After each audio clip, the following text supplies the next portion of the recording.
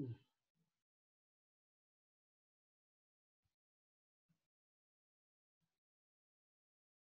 So I'm going to share to you again this one. Okay. So the judicial department. So in here, this is found in the Article 8, okay, of the 97 Philippine Constitution. So it stated in Section 1 that the judicial power will be vested in the Supreme Court and all lower courts. So take note that it's not only given to the Supreme Court, but also it is including, or it do includes all the lower courts. Okay? So when I say judicial power, so this is the power to apply the laws to contest or dispute concerning legally recognized rights. So since we are protected by the Constitution, we have the different statutes. Okay? So if we have some violations, so we will be penalized. So we will be penalized if we are also being abused. Okay? So you have also the right to sue a case against a person. Okay? So loosely, the judiciary refers to the court system that we have. So talking about the court systems, I'm going to share to you again that slide that I have shown to you. I have shown you a while ago. Where was it? Oh my God, not this one. Okay, so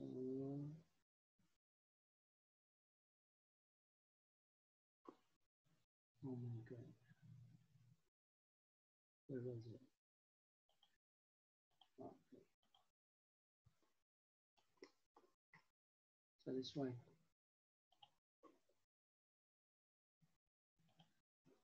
Okay, so this is the court system. So under the judiciary, so we have the Supreme Court is composed of 15 justices. So this is headed by the Chief Justice, and of course, the 14 remaining are those associate justices. So this is considered as the highest court in the Philippines. So we have also the Court of Appeals. The head in here is the presiding justice. Of course, there are 68 associate justices, and of course, one presiding justice. So we have these 69 members in the court. Okay, so we have also the Sandigan Bayan. Okay, so 15 members are in here. It is also headed by the presiding justice. And we have the Court of Tax Appeals. So Sandigan Bayan and the Court of Tax Appeals are considered as a special, as how do I say, special courts. Okay, they are considered as special courts. Okay, so the Court of Tax Appeals, they have 9 members. One is the presiding justice and the remaining 8, of course, the associate justices. Okay, so under the Court of Appeals, so we have the regional trial courts. We have also the Sharia district courts. Okay, so Sharia is tended to cater those disputes or contests filed by our Muslim brothers and sisters. Okay, so under the Sharia district court, so we have the Sharia circuit courts. Okay, so in Tacorong, so we have this one uh, located near the Comelec office. Okay, yung sa gilid po, yung sa may banda Acacia dyan. Okay, yung sa may ano po ng ano, uh, prosecutor's office. So yung gilid po nun. So meron tayong dyan Sharia Circuit Court. Okay? So under the regional trial court, so we have also the Metropolitan Trial Court. So this is most likely located in Manila. So we have also the municipal trial courts in cities. Okay, municipal trial courts of course, in different municipalities and municipal circuit trial courts. So what's the difference between municipal trial court and the municipal circuit trial courts? So pag sinasabi natin municipal trial court, so this is only catering one municipality. Okay? While the municipal circuit trial court, so it can cater actually cases coming from the other nearby municipalities. Okay? So for example, Isulan, there are cases to be filed in there coming from Esperanza, so pwede po yan. Okay? So yun po yung kaibahan nila. So pag sinasabi natin municipal trial court kasi, isang ano lang yan, adjudicator niya, isang municipality. Okay, so yan.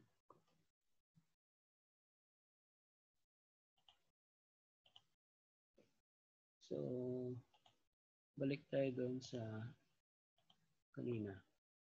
Okay, so ito na siya.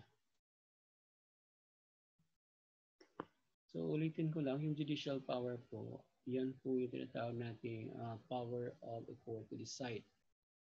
Okay, and to pronounce a judgment, and we call that one legally as the verdict. Okay, and carry it on into effect between persons and parties who bring a case before it for decision.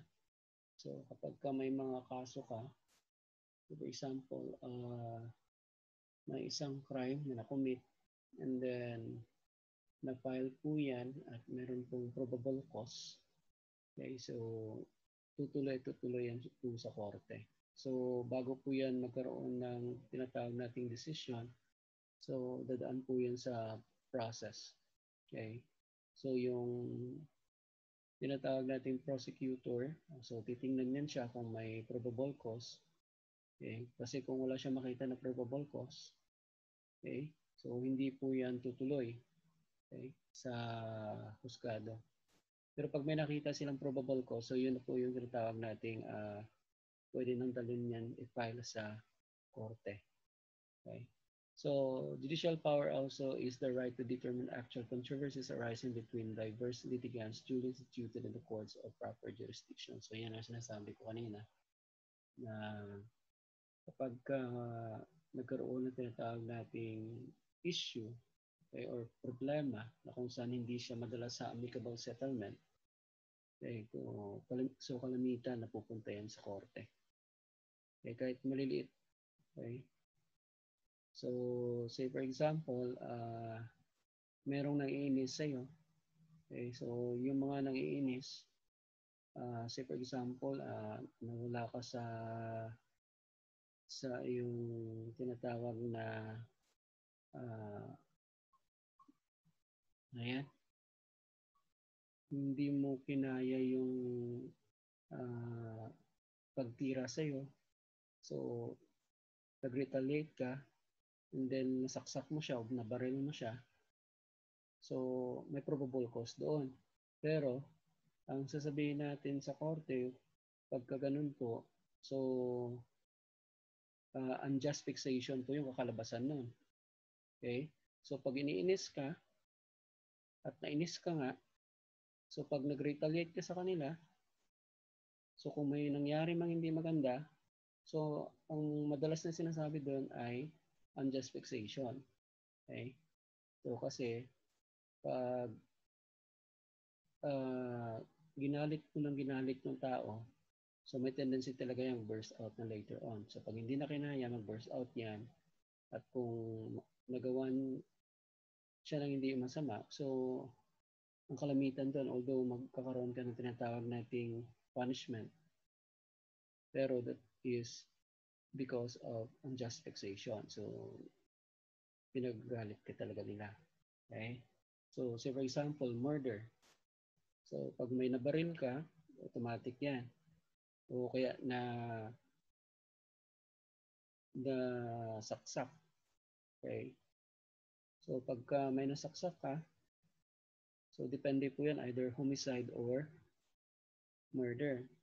Pero pag may pagpaplano po, yung pananaksak mo, kaya pagbaril mo, automatic po yan, ma-fall po yan siya sa tinatawag nating murder.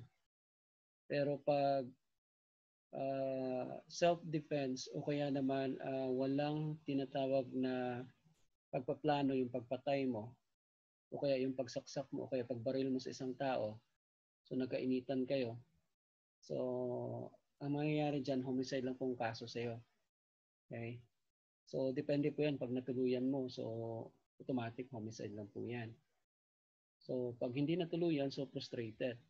So, ganon din po sa case ng murder. So, for example, hindi mo siya natuluyan, okay? So, frustrated murder yung kaso sa'yo. Pero mabigat pa rin yan. Okay? So, yun po yung proceedings. So, we're using here correct laws for correct crime. For the right crime, I mean. Okay?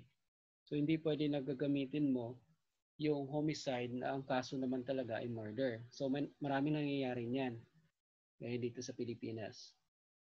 So, although minsan walang plano yung pagpatay o kaya yung paggawa ng krimen, pero nakadepende po yun sa weight ng crime.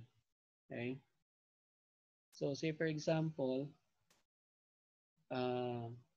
wala nga pagpaplano pero ang saksak na inabot ng victim sa isang perpetrator ay mahigit 10.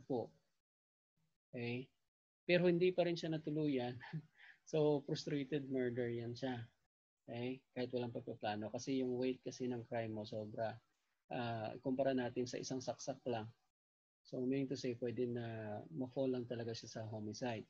Kaya frustrated homicide pag hindi natuluyan. Okay? So, ayan.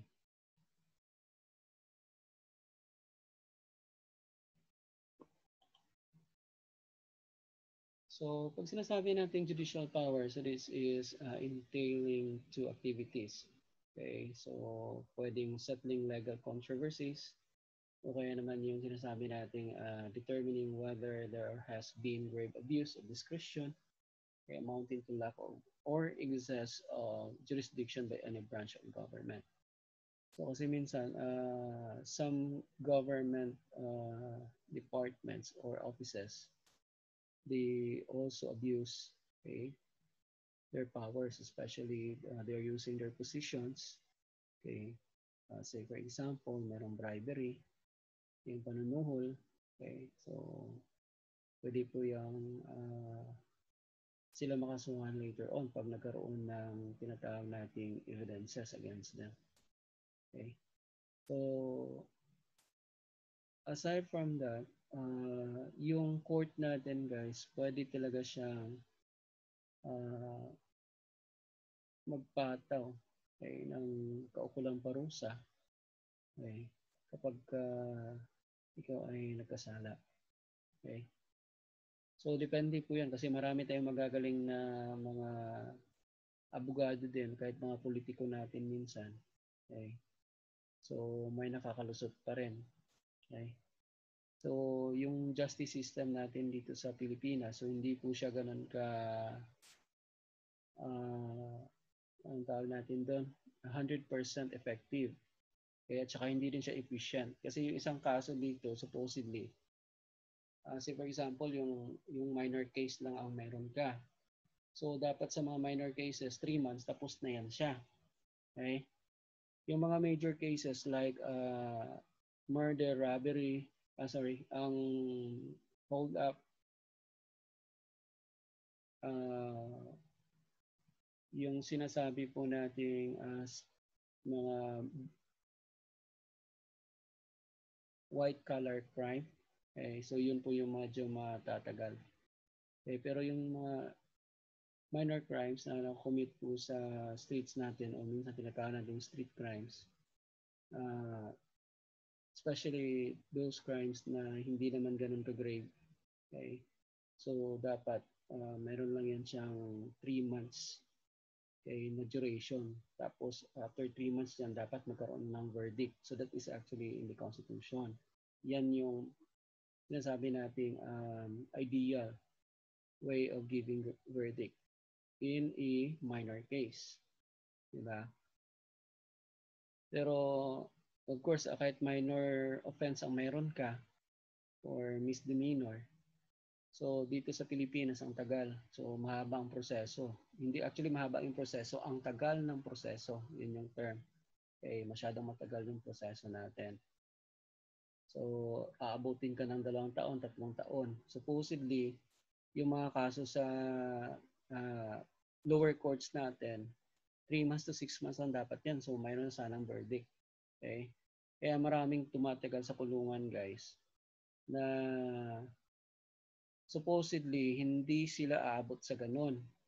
Eh, kaso nga lang, ang tagal ng proseso, so say for example, siya ay nakakulong na for 6 years doon sa kulungan, and then yung hatol pala sa kanya lang dapat ay 2 to 4 years. So meaning to say, yung 2 years na yun or 3 years na yun na sobra, wala yun. Okay? So charge to experience, ika nga. Pero sa US, iba. Kasi ang setup doon sa US, pag nangyari na nag-overdue ka doon sa loob ng kulungan, say for example, ang verdict sa iyo ng judge ay 20 years lamang, ay hindi ko maaabot ng 40 years, and na nanatili ka doon ng 30 years sa loob. So meaning to say, meron kang excess na 10 years. Okay? So, ang mangyayari dyan sa US kasi, binibigyan niya nila ng tinatawag nating corresponding amount. Okay? So, mayroon din, yung korte mismo ang magbabayad doon sa overdue. Okay? Yung paglalagay. Kasi sayang yung 10 years na yun eh. So, dito sa Pilipinas, charge to experience lang yan. Okay? So, tumagal ka doon. So, for example, balik tayo sa example kanina na supposedly 3 years or 4 years ka lang makukulong pero you already spent 6 years inside the prison.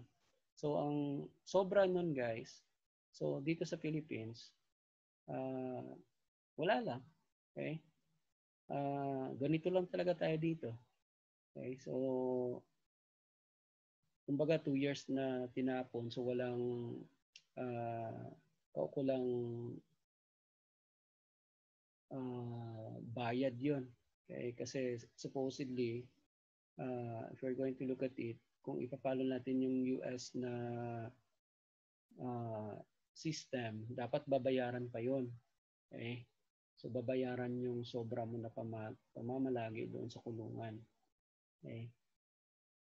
So, ganun din. Say, for example, na-filean ka ng case and then hindi ikaw yung gumawa,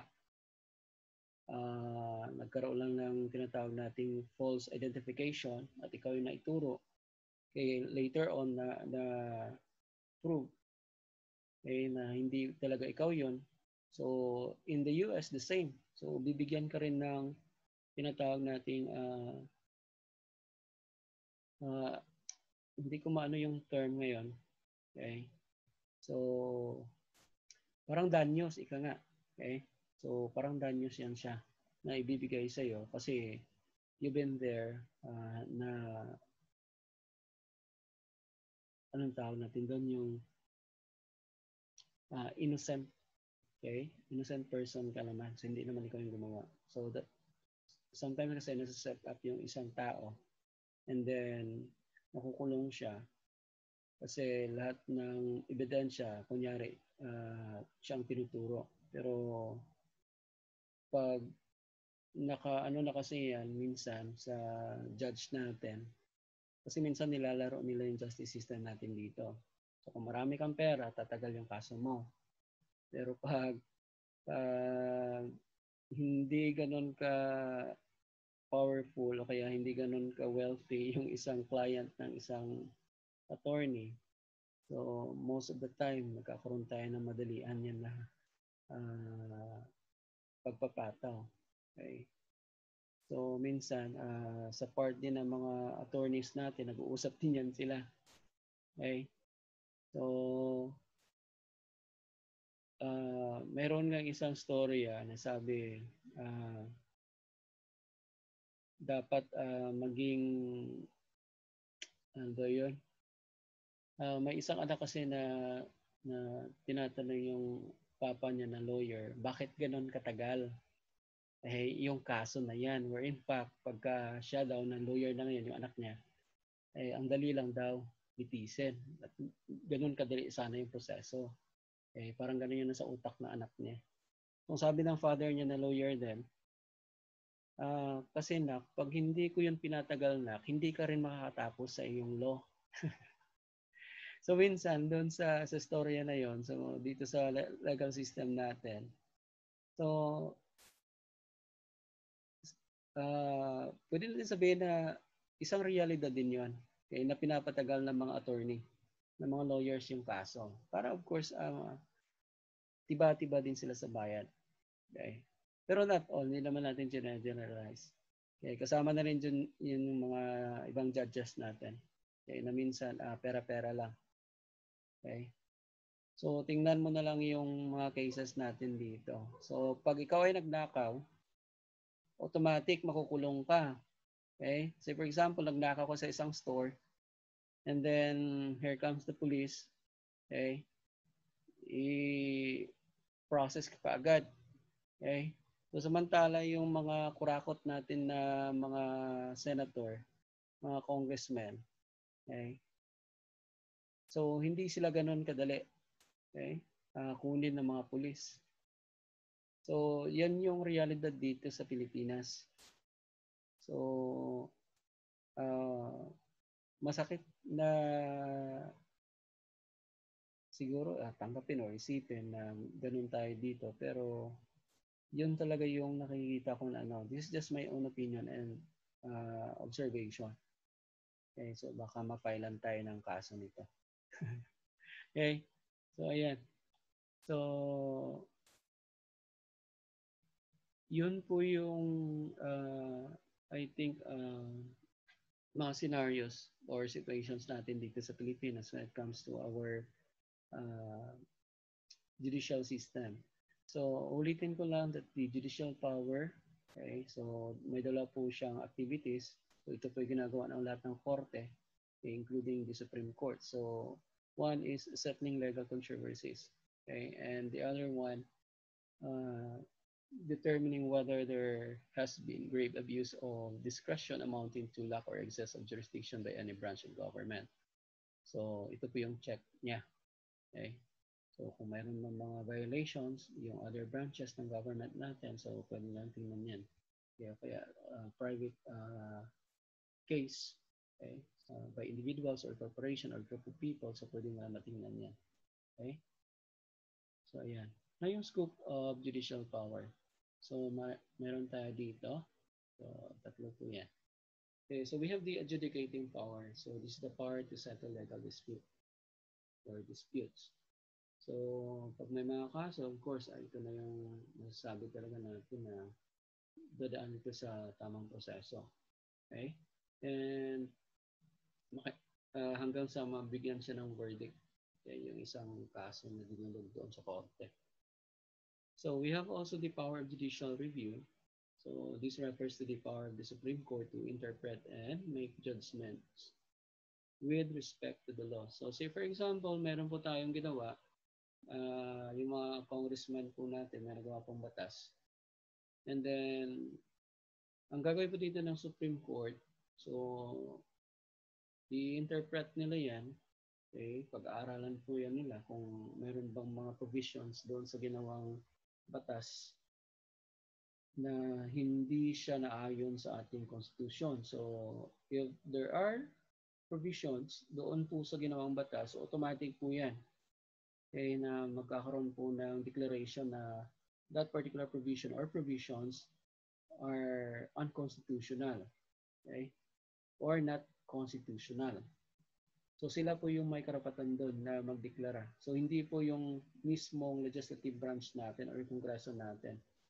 So it's the task of the Supreme Court, okay, whether a particular law conforms with the Constitution or not. Okay, so we have also the incidental powers. So these powers necessary for the discharge of judicial function.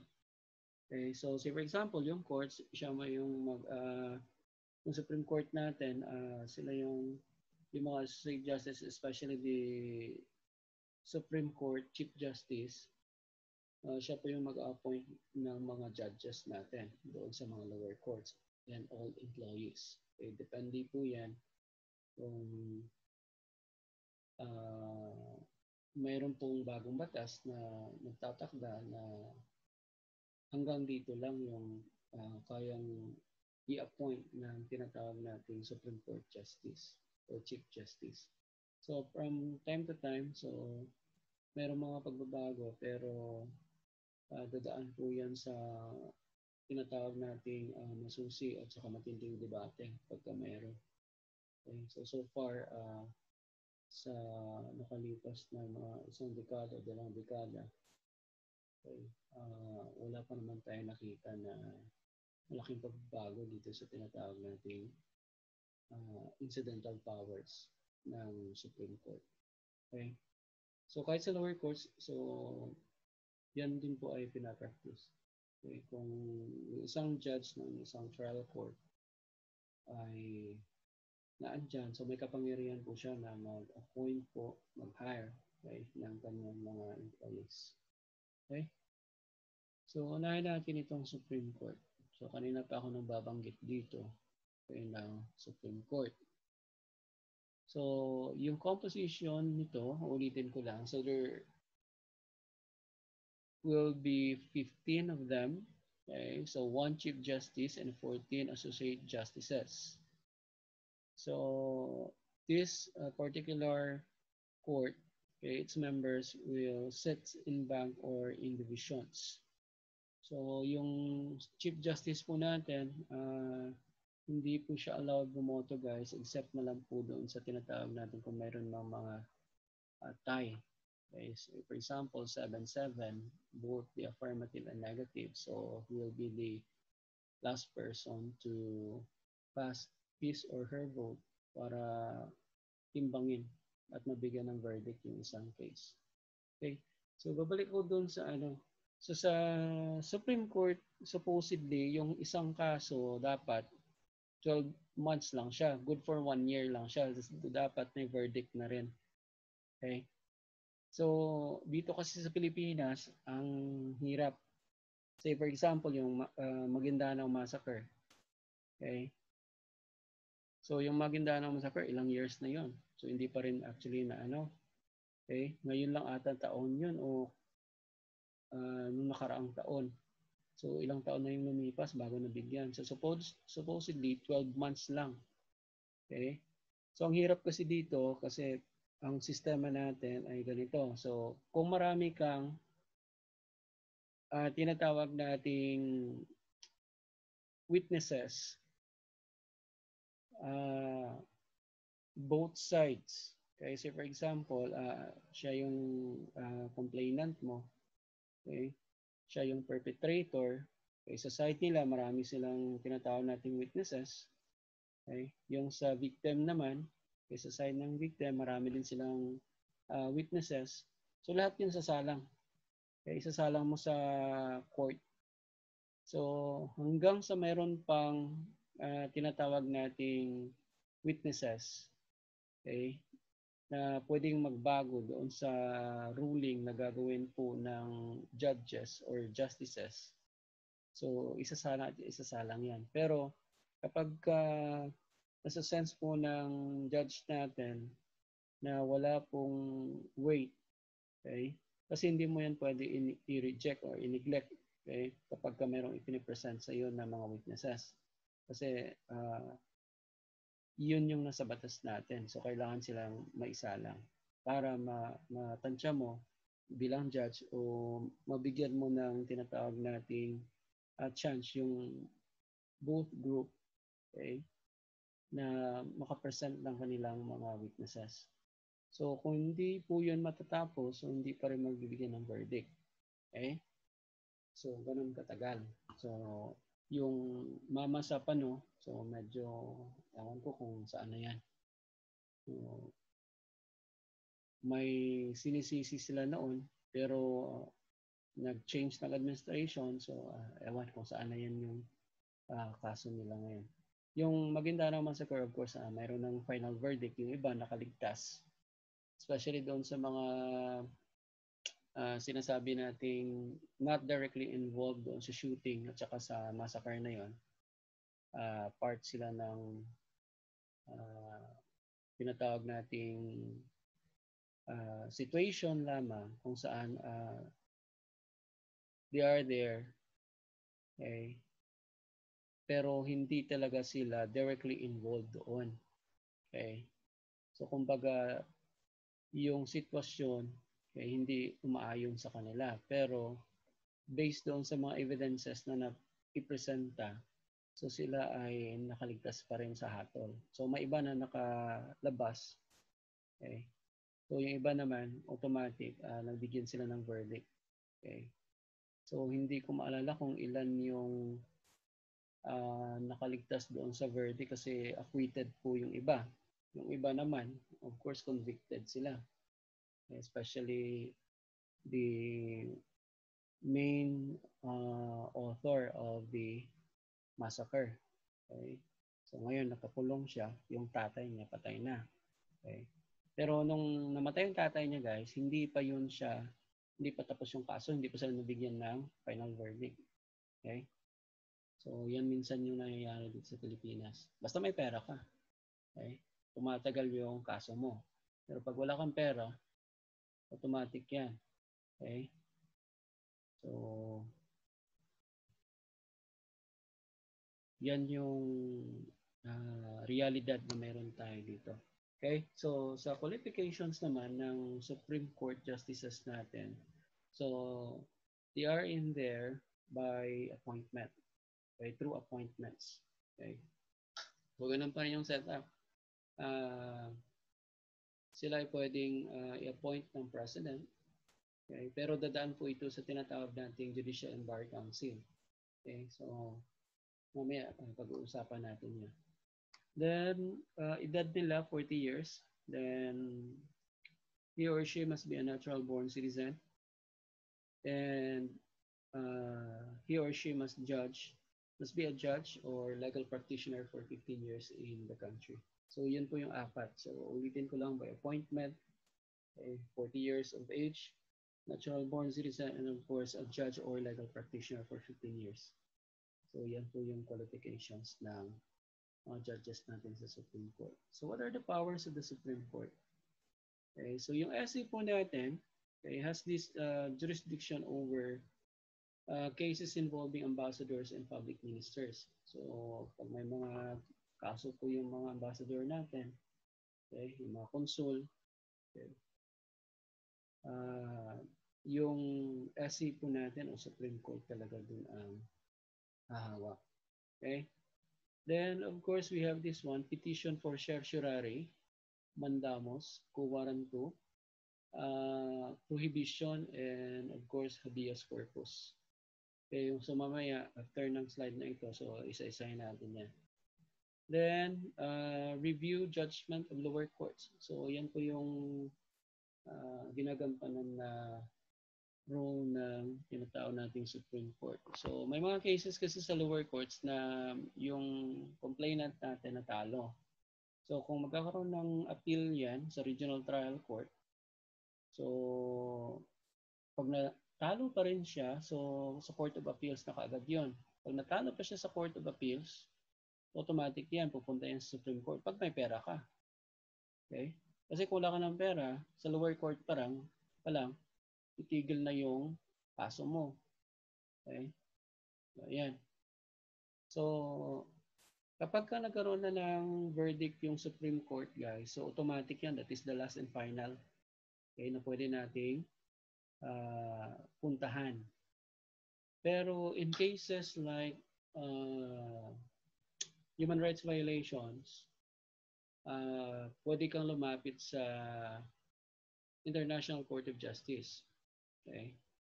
So, yun po yung last na ano natin. So, marami na pong dumulog doon na nanalo din. Kasi, yung mga local na ano natin, courts minsan, yung bribery, hindi talaga maiwasan minsan. Lalo-lalo na kapag may pera yung mga involved sa kaso. So, minsan, niluluto na lang yan. Okay? So, yung mga judges natin na corrupt, okay? So, hindi ko naman nilalahat. So, may mga corrupt talaga na mga hukom. Okay? So, dinadaan lang minsan nila sa tinatawag nating anong tawag natin dyan? Yung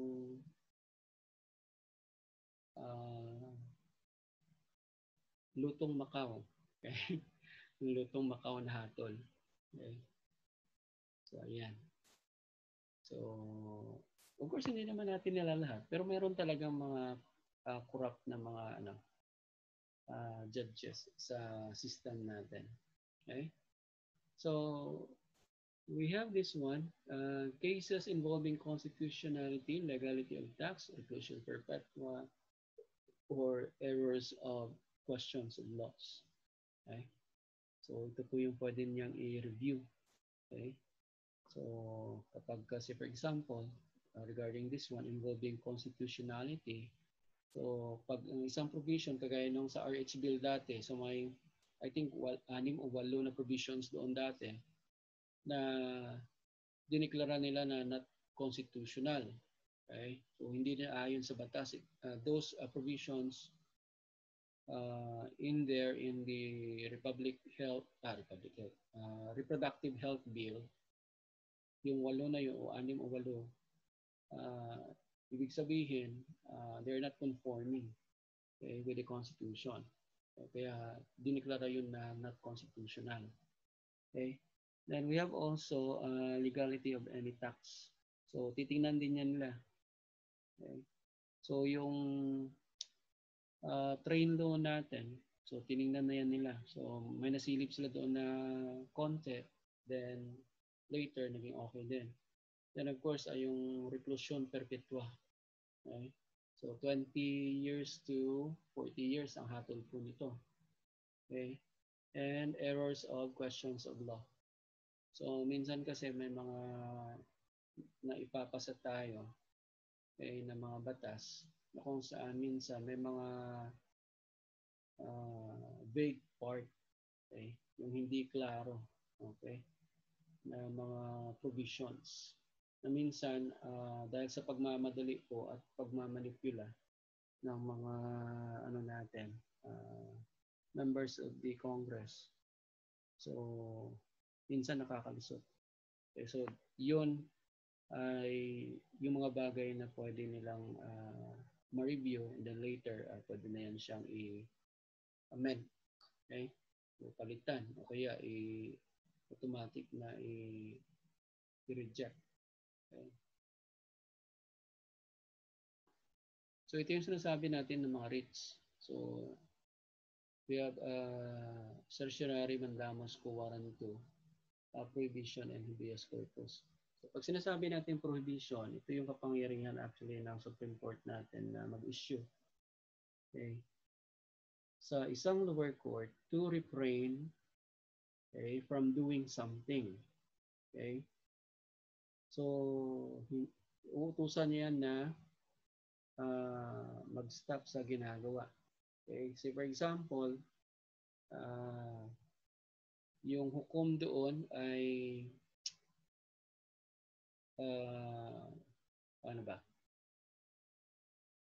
Pwede siyang maka-influence doon sa kakalabasan ng isang kaso. So magkaroon sila ng reshuffling niyan. So pwede na ilipat yung pag-process, okay, ng tinatawag nating kaso. Okay, pwede dalhin sa kabilang branch, okay, para hindi po mabahiran ng biases. Kasi pag nangyari na kaalyado mo yun, yung judge, paapilyado mo, pinsan mo, so pwedeng mabaliktad ngayon yung judgment. Okay? So yun yung iniiwasan. Kaya if the Supreme Court found out that the judge is doing something illegal, okay, o gagawa pa lang, okay, so pwede nilang bigyan yan siya ng writ of prohibition. especially yung isang court. Okay? Of course, yung judge doon talaga ang pinupuntiryan niya minsan. Okay? So we have also the writ of habeas corpus. So this is to secure the release of a person found to be detained illegally. Okay? So uso po ito noong tinatawag nating martial law sa time ni Marcos. Okay? So walang paglilitis ang nangyayari noon. Okay? So basta ka na lang damputin nila. So yung PC hindi yung military kasi PC pa naman noon yung yung active. So meron tayong parang maling pananaw sa martial law. Kasi most of the time, binabanggit talaga doon ay yung mga military. Pero yung active talaga doon, ang nag-i-implement talaga ng martial law that time ay yung PC, Philippine Constabulary, na sa kasalukuyan, yan na po yung PNP natin. Okay. So, yung equivalent niya actually. Okay. So, yan. Then, ano pa ba? Yung writ of quo warranto. Okay, so I think narinig ninyo ito sa kaso ni Sereno. Okay. So doon kasi sa writ of quo warranto, ang issue kasi doon ay yung kini-question yung authority niya. Okay? Bakit hindi siya na-impeach? Kasi hindi naman dapat ganun yung yung kakalabasan ng proseso. Kasi according sa batas natin sa Constitution, the Chief Justice can only be ousted from the post through impeachment. Okay? Kasi impeachable official siya. Kaso nga lang, niluto nila ito. Okay? Especially some of the lawyers like Kalida, okay? Even the president. So niluto nila yung kaso ni Sereno. Okay? So they found out na dapat hindi naman talaga doon nakaposisyon si Lourdes Sereno. Kaya ang ginamit nila, instead na impeachment na masyadong matagal, ang ginamit nila doon ay quo warranto. Kasi kini-question nila yung authority ni Sereno being the Chief Justice. Okay? So parang hindi daw siya dapat andoon at talagang puspusan yung pagpapaalis sa kanya that time. Okay? So ito yung isa sa mga realidad, okay? Na minsan yung constitution natin, hindi talaga siya nasusunod. So kung titingnan mo yung issue ni Sereno, impeachment talaga dapat yun. Okay? So first time in history na isang Chief Justice tinanggal not using impeachment, rather by quo warranto petition. So yun yung natin. Yan yung isa sa mga patunay na minsan maraming marunong talaga. Okay? Lumusot. Okay? Magaling sa paggamit ng mga batas. Okay? Then we have also the writ of certiorari. So ito po naman ay isang writ po ito na ini-issue po ng Supreme Court natin to judicially review a government document. Okay? So pag pinadalhan po kayo nito, so automatic dapat magkaroon ka ng tinatawag nating pag-provide ng kopya ng dokumento na yon. So ginagawa yan para po malinawan po yung kaso. Okay? Especially pag ang involved po dito ay government official. So in private, pagka private person po, okay lang naman po. Okay? So minsan tinatawag po itong writ of habeas data. Okay? So yung writ of certiorari. So nagkakaroon lang ito ng problema especially sa bangko. Kasi meron pong secrecy ano ba yan? Yung sa bangko, bawal kasi magpalabas ng mga, ang tawag natin doon, yung mga detalye po. Okay? Kung magkano yung na-invest ng person na ito, yan ang tao na ito sa bangko. Ano ang tawag natin doon? Bank Secrecy Law. Okay? Yun yung batas na pumipigil actually sa REIT na ito. Okay? So, yan. So, hindi kasi pwede magpalabas yung bangko ng mga detalye patungkol sa isang investor nila. Okay? Yan po ay nakasaad po sa Bank Secrecy Law. Okay? So, ito yung ngayon yung I think isa sa mga pinupuntirya ay na mabigyan din ng solusyon ng ating mga mambabatas. Kasi minsan, yan po yung nag-prevent para po maliwanagan yung isang kaso. Okay? So, aside from that, we have also the writ of mandamus. So, writ of mandamus is issued to a lower court by the Supreme Court, okay, to order a subordinate to do his duty. So, ito po ay mandate, okay, na para gawin ng isang lower court yung duty niya, okay, doon sa isang kaso, okay, na nakahain sa kanya. So, ayan po yung 5 writs. Okay, ulitin lang natin. Writ of prohibition. We have the writ of habeas corpus. We have the writ of quo warranto. We have the writ of certiorari or writ of habeas data. We have also the writ of mandamus. Okay? So, yung sinasabi ko kanina na reclusion perpetua, ito po ay mayroong duration. Especially sa mga criminal cases po, ito yung penalty, okay, sa isang criminal case. So, ang duration po nun ay 20 years and 1 day to 40 years. Okay? So, depende po yan kung gaano ka lala yung kaso mo. Okay? So, we have here some of the powers of the Supreme Court. So, one is assignment or assigning judges to the lower courts. Okay? Pangalawa, order a change of venue for a trial. So, ito na yung sinasabi ko. Kapag meron talagang biases. Okay? Yung iba naman kasi ayaw dinggin yung kaso sa korte nila kasi merong threat. Okay? Merong threat. Okay?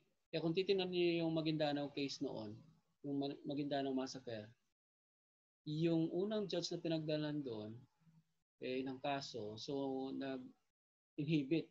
Okay? Takot siya. Okay? Kasi baka madedo yung hukom natin. Okay? So may mga ano din, may mga times na gano'n. Okay? So ayan. Then promulgate rules of court. Okay? So sila naman talagang gumagawa. Wala nang iba. Alam nga naman tayo. Okay? So appoint officials of judiciary and hire employees for the judicial branch. So yun po yung powers of the Supreme Court. Okay?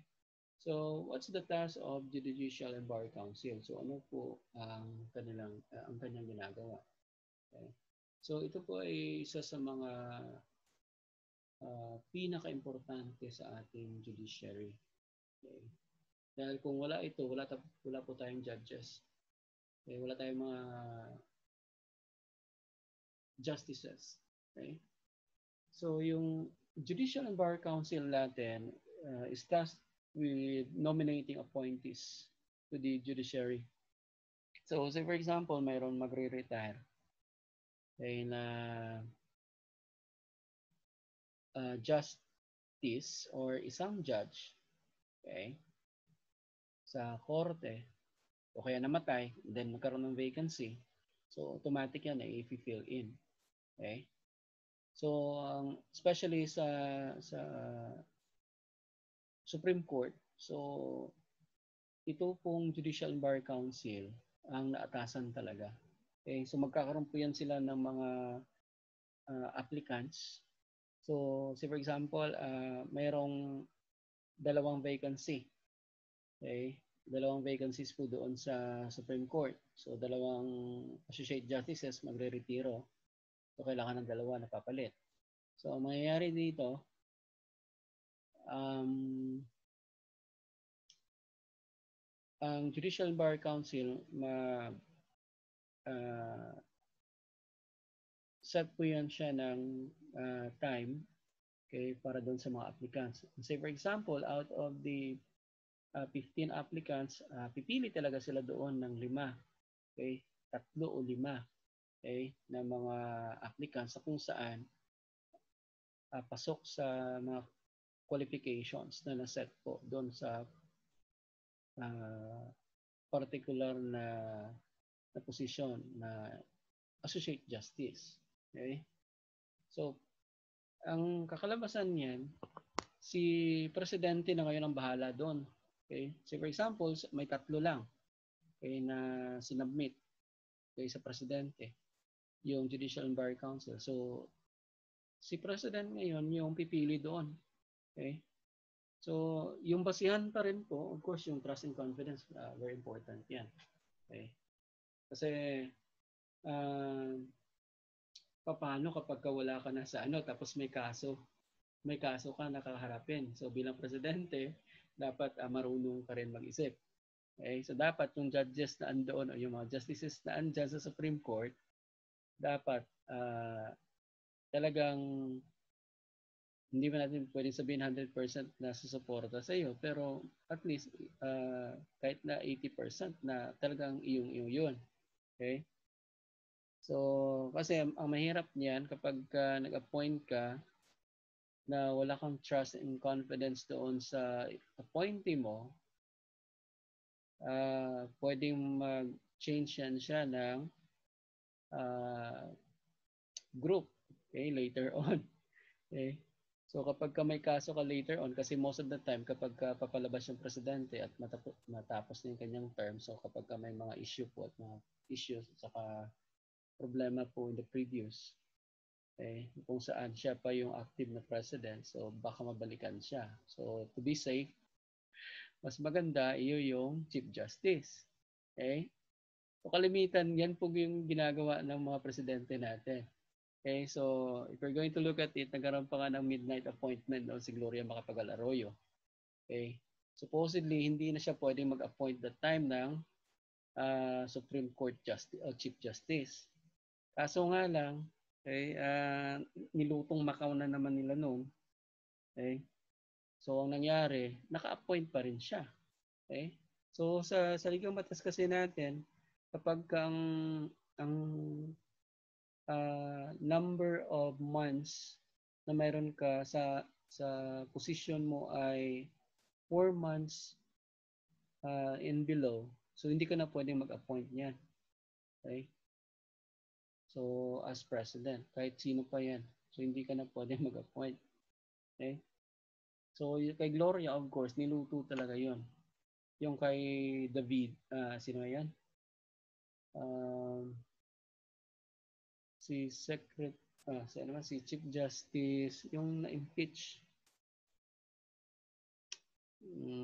Hindi ko maalala. Basta may ano yan dati na pinutakti din siya ni Pinoy. Okay? So, pinapaalis din siya. Okay? Si Corona. Yeah, di ba? So, si SCJ Corona na namatay din po. Okay? Yan. So, with regards to the composition of the Judicial and Bar Council, so we have this one. So, we have the following. Okay? So, the Chief Justice, Secretary of Justice, si Minardo Guevara ata ngayon. Okay, yung Chief Justice natin, lalaki. Sorry, makalimutan ko ngayon yung ano. Okay.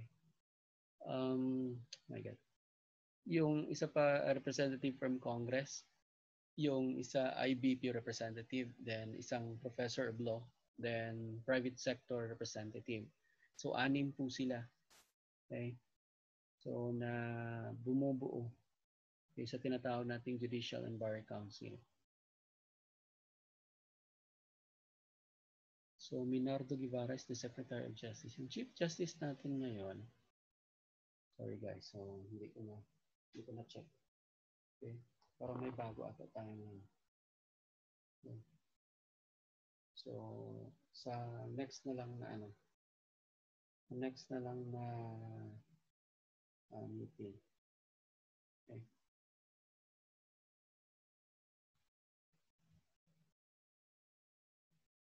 So, in terms of rendering court decisions, so ganito po yung nangyayari. Once a decision is reached, the Supreme Court Justice is assigned to write an opinion. So, siya pong gagawa. Kaya may aatasan po yan. Kaya o may naatasan po nito. Okay. From time to time na siya. Pero pag nagkaroon na po ng verdict, eh, dapat ipaliwanag kasi yung verdict kung bakit ganun yung verdict niya. Okay, ng Supreme Court. Okay. So, minsan, nagkakampayan sila ng spokesperson. Okay. Pero dapat naka-written po ito. Yung opinion na yan kung bakit ganun po yung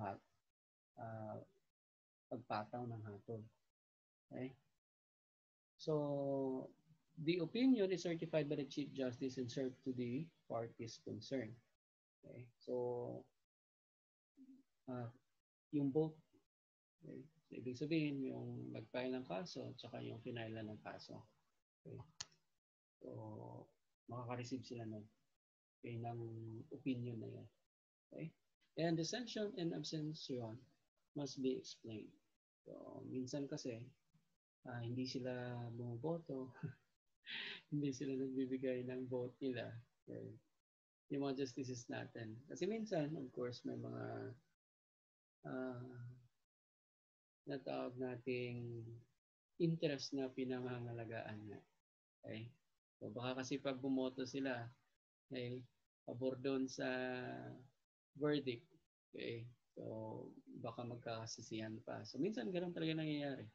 So, may mga biases pa rin. Okay? And the opinion must explain facts of laws. Okay? So, hindi mo pwede na basta-basta gawin na lang ito na wala kang basihan. So, say for example, yung pataw ay reclusion perpetua. Okay? So, 40 years. Iba yung life sentence, ha? Okay? Yung life sentence saka yung death sentence. So, wala tayong death penalty ngayon. Okay? So, minsan kasi naririnig ko na yung reclusion perpetua is the same as life imprisonment. So, iba po yun. Okay? Iba po. So, ayan. So, yun po yung ating tawag natin dito. Yung Article 8. Okay. Ng 1987 Philippine Constitution. So, ayan. So, sige. Okay, thank you.